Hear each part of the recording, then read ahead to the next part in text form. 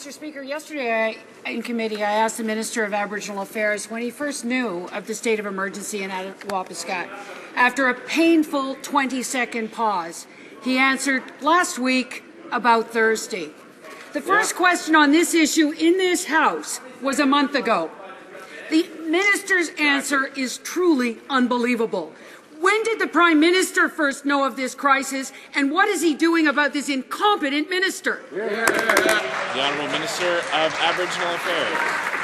Thank you very much, Mr. Speaker. I just pointed out that on October 28th, the Muskegee Tribal Council invoked a state of emergency for 3 communities.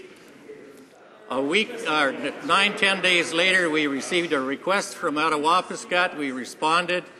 And then on November the 24th, last Thursday, we received an emergency measure from Attawapiskat. Honourable Member for St. Paul's. The minister really doesn't know what he's talking about. This is not an isolated incident. First Nations communities across this country are in crisis. Hundreds of communities without clean running water, safe housing. This is, Mr. Speaker, the buck stops with the Prime Minister. When will he stop blaming others for this crisis and fix this Canadian tragedy? The Honourable Minister of Aboriginal Affairs.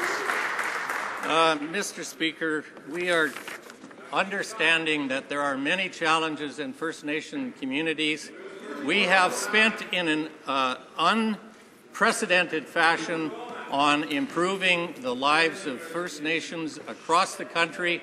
We've spent more than any other government on basic infrastructure, housing. We've involved ourselves in improving child welfare and the education file, and we will continue to do those things, Mr. Speaker. The Honourable Member for West